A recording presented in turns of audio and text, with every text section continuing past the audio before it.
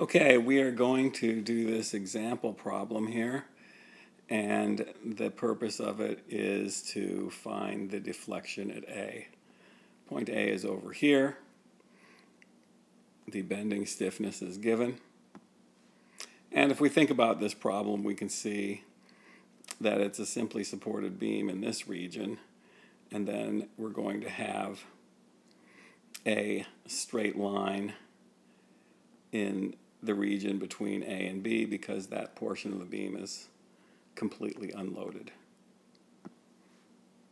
We always set up our problems so that we're all on the same page where X is measured as 0 at the far left end. So I want to stick with that methodology, even though there are ways to do this problem in a simpler manner. But let's stick with this value of X being 0. So when we do the shear and bending moment diagrams, I've given the reactions. Pretty straightforward. The shear diagram, we go up 60, down, up 60 again. And what we're going to do is we're going to write the equation for V using y equals mx plus b, and then we're going to write the equation for m by simply integrating it. We know that the slope of this, the slope is what? The slope, of course, is negative 15 because we have 15 kips per foot as the uniformly distributed load. And we've done this type of problem over and over again, so it's quite straightforward. So our equation for V is negative 15x plus b. Our goal is to find b, and we note that at x equals 3, v equals 60. So that's that point right there.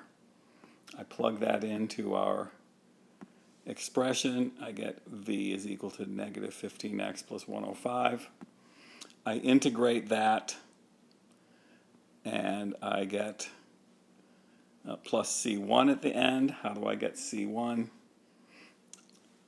We note that at x equals 3, m equals 0. I guess I forgot to mention that we know this shear diagram all the time, or many times, and what does the moment diagram look correspondingly? It looks like that, where this area is 120, so that is 120.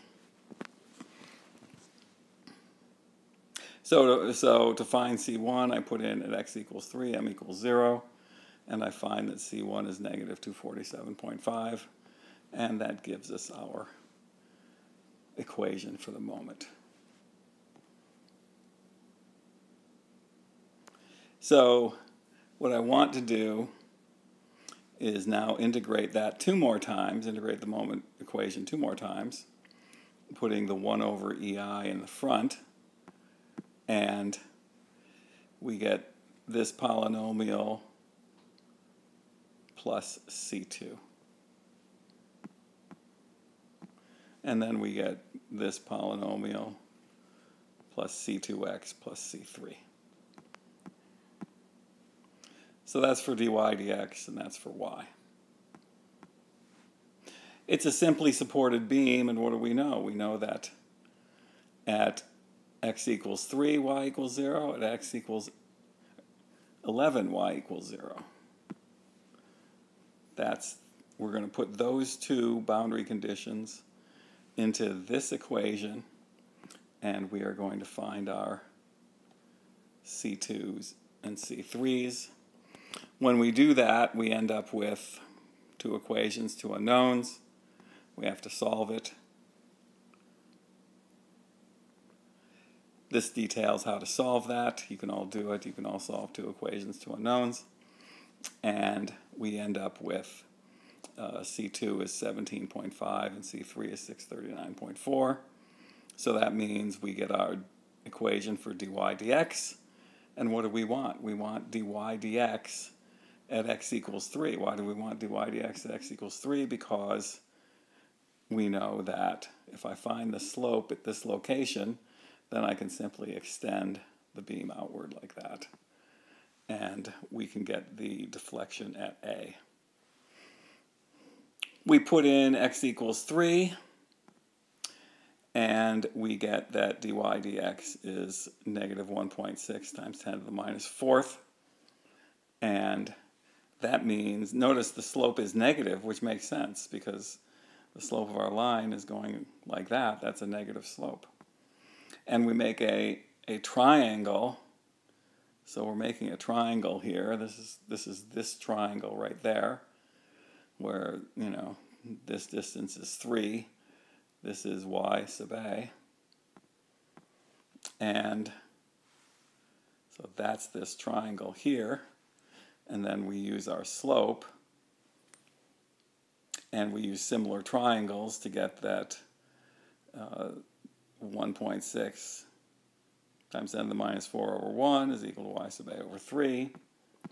And we get that y sub a is 4.8 times 10 to the minus 4 feet. Let's look at another problem. And I'm going to do it part way, but I'm going to do it. This is a different problem than we normally do in the sense that we are going to use symbols instead of numbers. We usually don't do this, but I'm going to say I'm going to have a load P. This distance is going to be A. That distance is going to be 2A. And this is our standard diving board problem that we've done many times.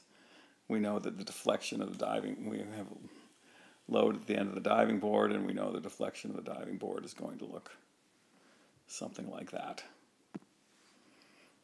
And our goal will be to find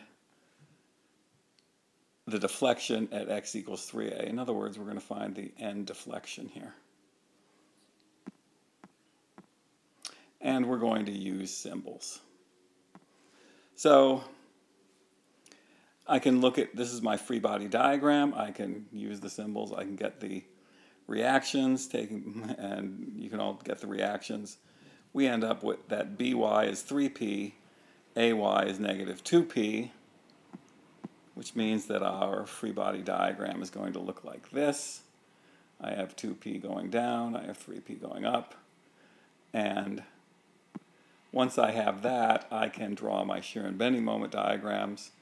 I go down 2p, over, up 3p, over, down, and then I get this area is negative 2pa.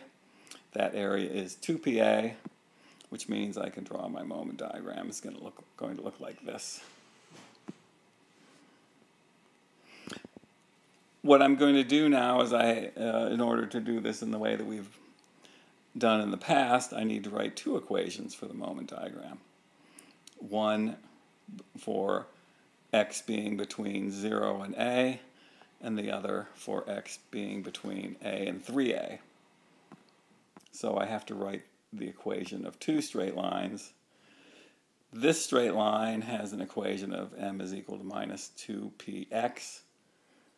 That's easy enough to get. Well, how do I know that? Because the slope is negative 2p. Shear is negative 2p. This straight line here, we know the slope is p, so it's going to be px, and then, you know, you can figure it out that the intercept there is negative 3pa. So that gives me the equations of both of those. I'm now going to integrate both of them twice, and I add in the 1 over ei in front of everything, and I get negative px squared plus c1, and then I get this polynomial plus c1x plus c3. I'm calling it c3. Over here, I integrate it once. I get that plus c2, calling it c2, and then I get this polynomial plus c2x plus c4. Then we just need to get the c's, but we have 4 c's, meaning we need 4 boundary conditions to get the c's. And if we look at it, at the deflection, what do we see? We see at x equals 0, y equals 0. That's an obvious one because we have our deflected shape. That's at x equals 0, y equals 0, at x equals a, y equals 0. There's another one. So at x equals 0, y equals 0, at x equals a, y equals 0.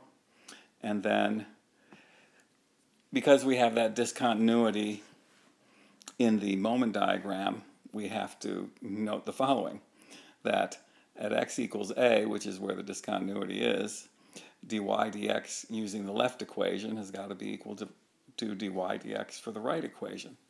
In other words, the slope of the beam slightly to the left of a and slightly to the right of a is the same.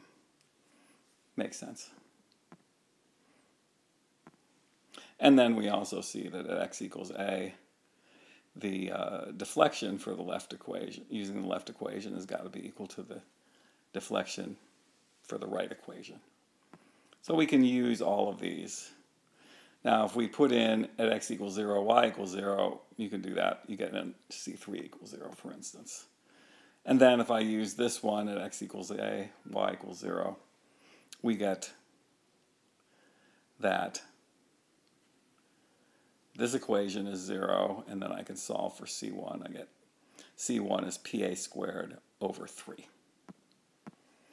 Okay, we're not going to go through in all the details, and I'm not really that interested. You can take a look at this using boundary condition 3. I can get a C2. You can use boundary condition 4. I get, C4. But the main thing is that the solution simply involves PA squared, PA cubed. We're getting equations that look like this, px cubed over 3 plus PA squared x. That is the form of our solution. And the reason I point this out is that people have solved these problems in a general manner like this and put the answers into a table. And this is the table that you'll be given for the EIT or the FE exam. And so I want you to learn how to use this table. So if you look, when we look at the equations given in the table, we see things that look awfully similar to what we just developed. For instance, for this one, I get PA squared over 6EI times 3x minus a. Same thing. They developed these tables, this table, in the same way we just did the problem that I just described. Okay, so what we're going to do though now is we're going to use this table because it actually can save a lot of time. And if I look at this chart, we have 1, 2, 3, 4, 5, 6 different lines in the chart. And the figure on the left part tells us what the line is about. So this is a cantilever beam, this is a cantilever beam, this is a cantilever beam. So the first 3 lines are for cantilever beams. This is a simply supported beam, this is a simply supported beam, this is a simply supported beam. The last 3 are for simply supported beams. So this is a cantilever beam with a point load, this is a cantilever beam with a uniformly distributed load, this is a cantilever beam with a concentrated moment at the right end. This is a simply supported beam with a point load. This is a simply supported beam with a uniformly distributed load. This is a simply supported beam with a concentrated moment at the right end. If I look for this column here, these are the equations. They've used the symbol delta. Delta is the deflection. We use the symbol y instead of delta. So that column gives the delta. This column gives delta max, the maximum deflection. And then this last column gives what they call phi max, or phi in some cases, which is a slope. I'll just show you. So in other words, well, let me show you how to do a problem and then we'll go into the details. So suppose I have this problem here. It's a cantilever beam with a point load, and our goal is to find the end deflection and the deflection at x equals 4 meters, so right there. So we're going to use the charts, so that we're required to use the charts. The way to solve a problem like this basically is to list the variables in the equations and that are given. So in other words, if I look at this figure here, what do I see? I have P, I have L, I have A, I have B, and those are the things that I need to know in order to solve this particular problem. Other beam problems will have different quantities, but I'll sort of give it to you like this, you know, you just basically fill in the blanks. P equals, well, it's going to be 8 kilonewtons. A equals, well, A is the distance to the point load, so it's 4 meters. B is the distance between the point load and the end. It's 2 meters. L is the length. It's the sum of those two, which is 6 meters.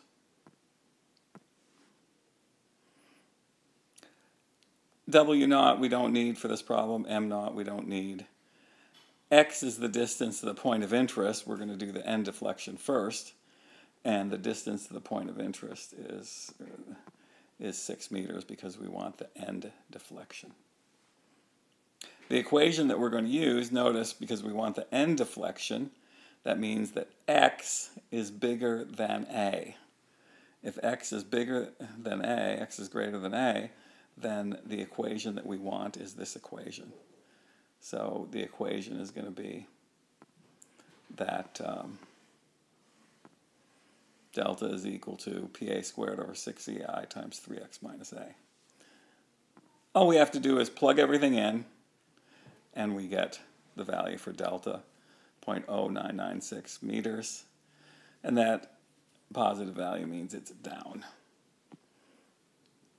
Okay, so just to point out the different notations, notice the notation is different from what we've been using. For us, in the table, is that we call y the deflection, and we have positive upward. In the table, they use delta for the deflection, and positive is downward. We use dy dx as the slope. They use phi as the slope. Now you might say phi is meant to be an angle, or they show it as an angle, but these tables only work for small deflections, which means that for very small values, what do we know? Slope and angle are the same numerically. So theirs may look like an angle, but it's really just use it as a slope, and which is what we call dy dx. Normally we use Q for the distributed load, they use W naught, and then we use Y max, they use delta max. Okay, when we want to do the deflection at 4 meters, then what do we see? Well, X equals 4 meters, all this other stuff is the same, and what does that mean? When X is 4 meters, then X is equal to A, which means we need to use this equation when X is equal to A is slightly different. So in other words, we had X less than or equal to A. There's our equation from the table. So we're using this equation, we plug it in, and we get this for delta. And again, it's positive, meaning down.